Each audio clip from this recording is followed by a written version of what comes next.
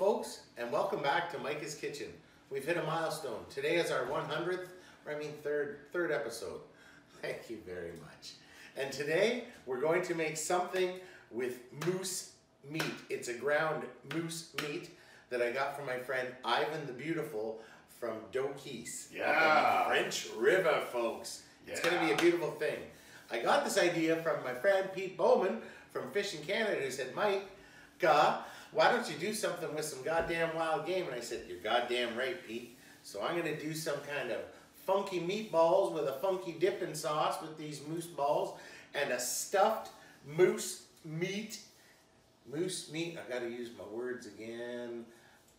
What is it called? Micah's moose balls. Moose balls. No, we're already doing the moose meat. I'm really screwing it up here now. We got an onion ring. It's a moose meat onion ring. Stuffed. That we're going to stuff with moose meat and cheese and all kinds of seasoning and a panko breadcrumb with a little flour and egg, and away we go. Okay, we're going to start with the onion. I've already cut a gigantor Spanish onion into some inch or so thick slices, like so, magic. We're going to peel these apart. And all of these hors d'oeuvres are just in time for the big game. Oh yeah, apparently there's a big game coming up. Super game. A super game. They throw some kind of a... The big bowl. They throw a pig skin or yes, something like that. The big bowl. Not allowed the super game. A bowl, it's a really super, and a lot of people and stuff like that. There'll be people singing at it and everything. Everything. Okay, you got to be very dainty because you don't want to break these and cause a little snap here, folks. Snapple, not the beverage. So it's like you're peeling your onion. You're peeling onions. Look at no crime either, folks. Oh, got a couple more magic ones here. Okay. Boom. Goes the dynamite. I like your gloves. Thank you very much. It's very sanitary. My hands are very soft, so just had them done the other day, so you know. Wow, that's not even a joke. Okay, we got our little moose meat mixture that we have cooked off. So we've got about maybe about 1.5 to 2 pounds of moose meat and 30% pork in there, ground pork, and we cooked that off in the pan there earlier, which we're going to show you off to the side. And then to make our mixture, we added a little bit of parsley, garlic powder, Italian seasoning, some ground pepper, some soy sauce, and some Worcestershire. And then mixed it, cooked it all off, let it cool, added a bunch of cheese in there, sharp cheddar, whatever cheese you want. And don't forget, you can use whatever meat you want, but I chose this delicious Dokis moose meat. Thank you, Ivan. You really like using Italian spices. Why would that be? I don't know. It could be my heritage. Oh, yes. I'm not sure. Okay, look at this. Look at the size of that. Wow. Oh my.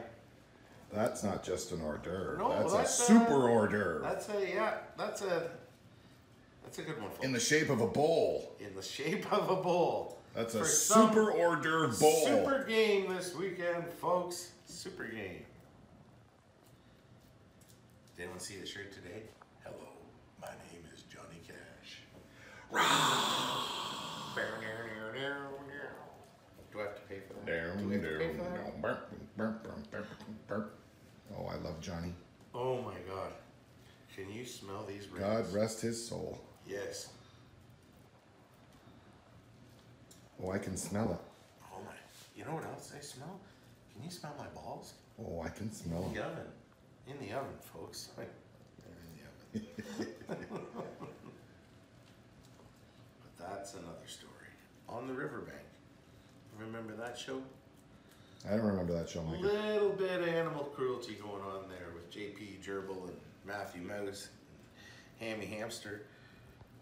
How could a hamster... Is that what that was or called? Or a gerbil, how could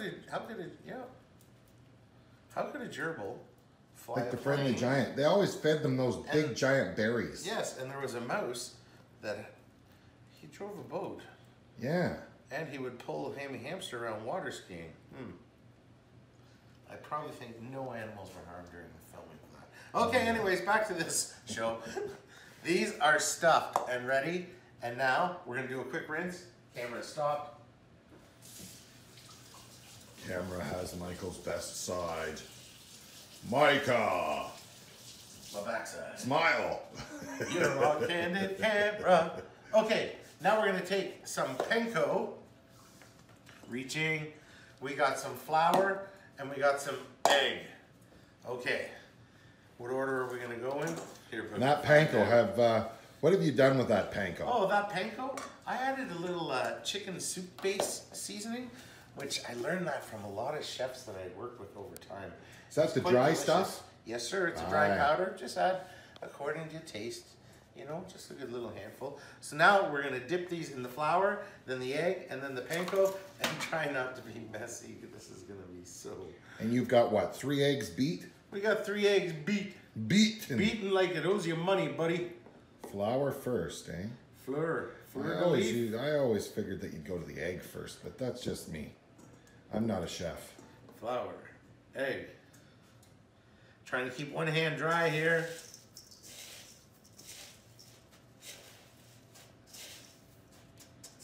Oh.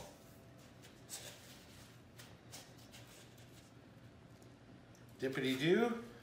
Number 2. Oh, it looks good. This is quite This is going to a impress anybody. Messy process, but worthwhile, my friends. Oh my God. Anybody that likes to eat is going to just love this. That's a good thing you asked me over here today. Yes. Because I'm going to Steve is love spectacular this. at being in taste tester and filming this beautiful little show. It's like I was born to be a taste tester. I know. I'd like to give a shout out to the vlog I watch, The Trooper. As you can see my hat, Go Gamble. He's a Las Vegas vlogger and has been entertaining to me for years. And that kind of got me interested, even though my show is completely opposite of his, which you should check him out. But got me into this, folks. What does he do? Gamble? He does a little gambling, tours Vegas, eats at some nice spots, just entertains you because for the several times I've been to Vegas, and then you see all the spots where he goes saying, hey, I've been there. We are back, Jacks. We're gonna fry these bad babies right now. To the fryer we go. Come on over, Steve. Yes, sir. Uh-oh. I hear the beeper of my balls. I can smell your balls, Micah. Oh, my balls. I can smell the balls. Oven timer off. And beautiful balls. Oh, the smell at those beautiful balls.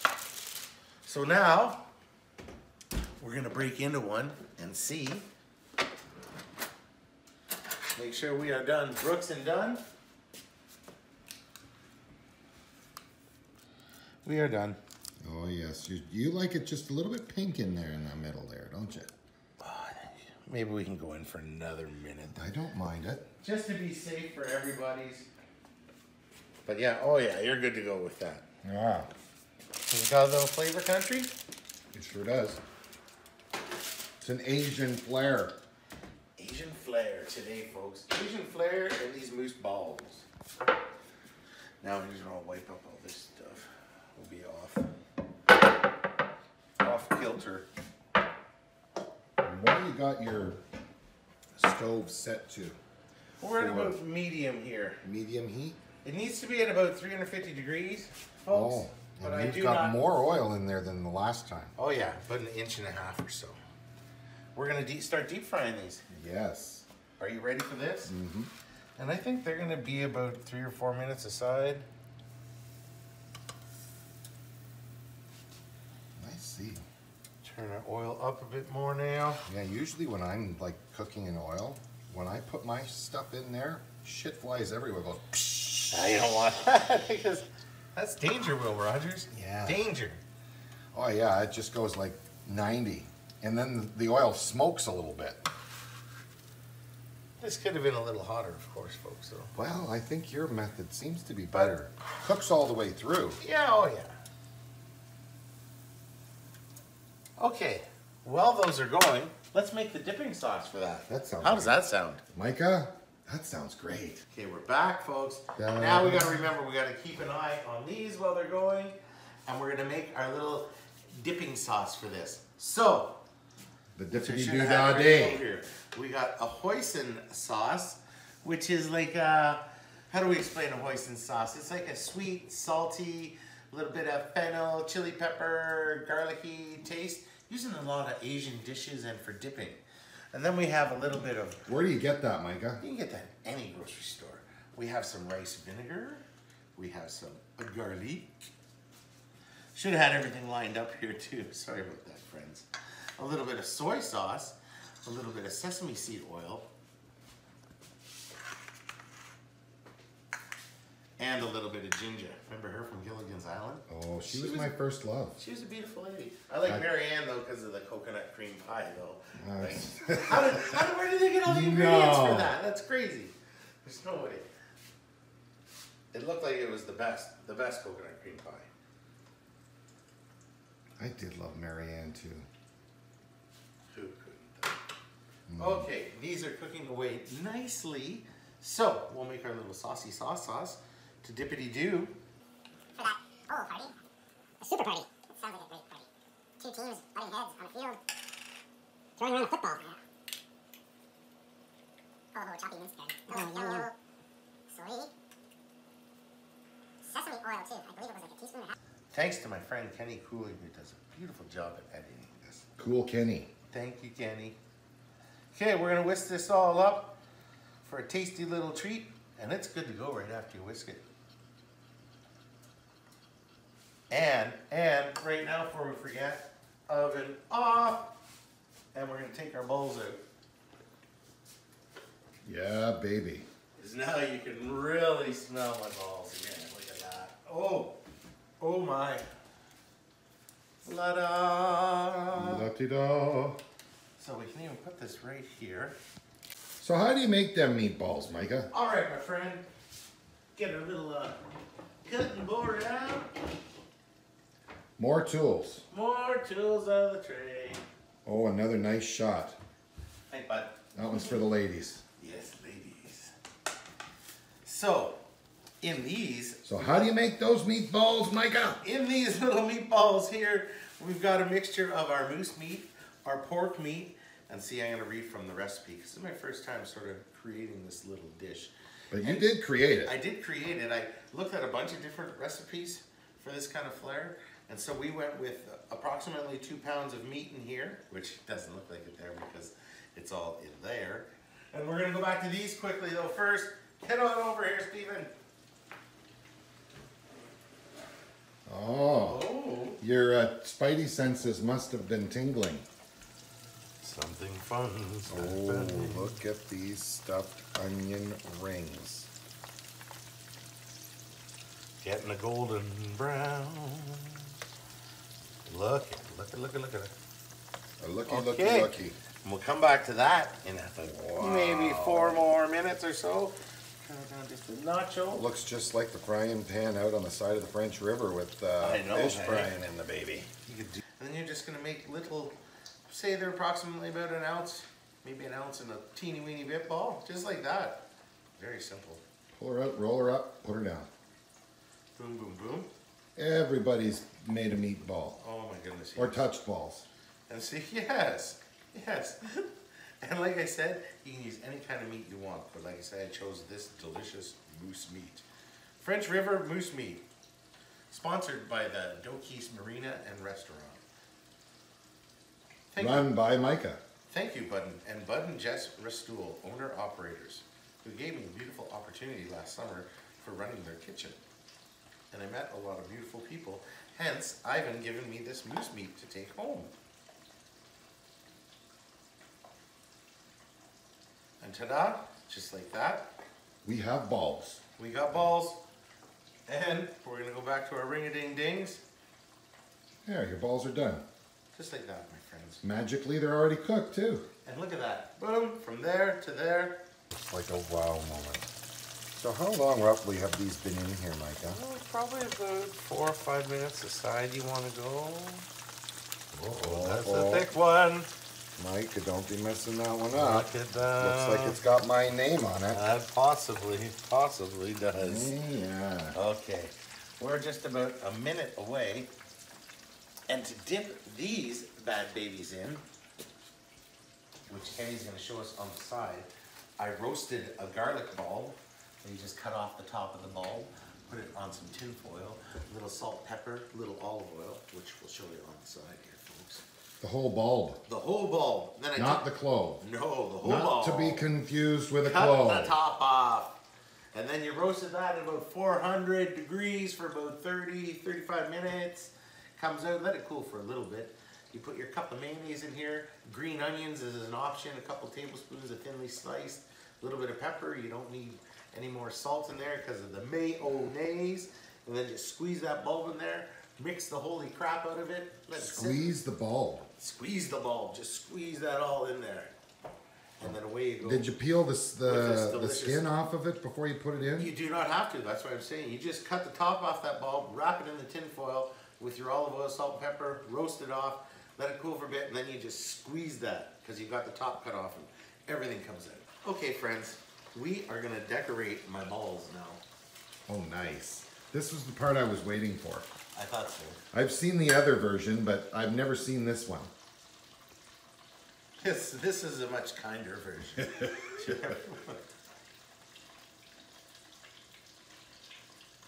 So. Gonna do a little of our saucy sauce.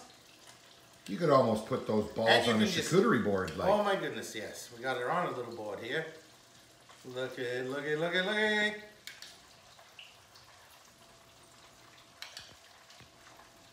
And then also you can toothpick and dip if that's your poison.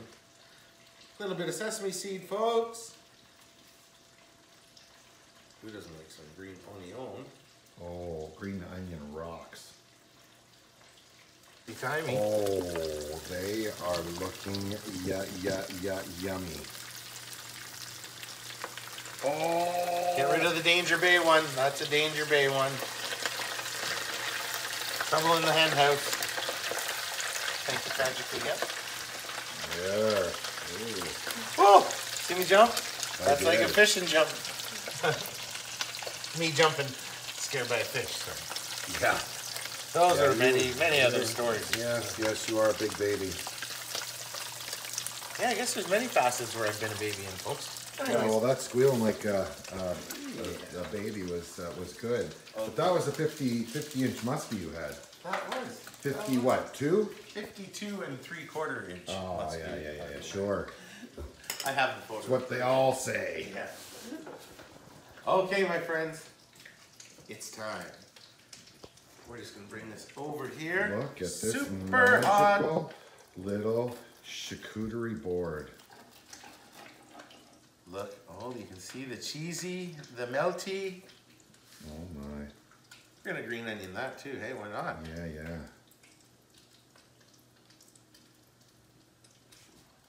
Okay, my friend, would you like to come over and Oh, you better cut another one of them onion rings. all right. Don't be shy.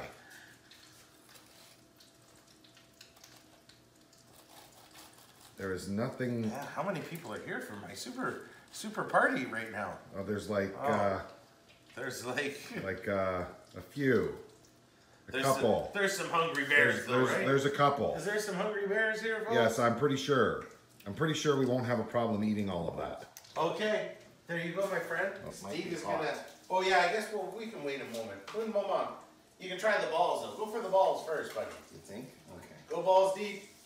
How many times did you say balls in one episode? Nice. Nice little Asian kind of flair. And you can still taste the moose meat though, Oh, correct? big Like time. you can, yeah. Best meat on the face of the planet, bar none. None. Oh, look at it.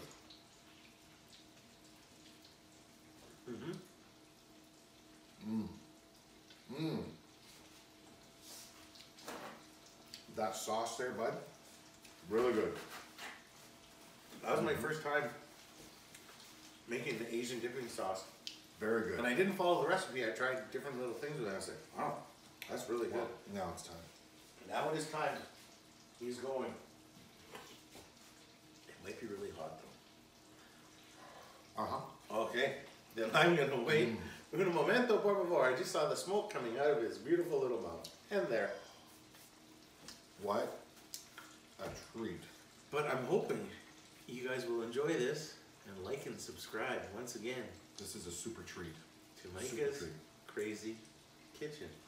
Click, click, click. Clickety click. Subscribe. Subscribe, click. Comment. All right, I'm gonna try this. Comment Yeah. on this might be hot. As Any shit. ideas for Micah to try? Put them in your comments. Ah, He'll fix them up. Oh my god. But then again, cheers. Oh, Careful. cheers. Cheers, everybody. Have a nice day.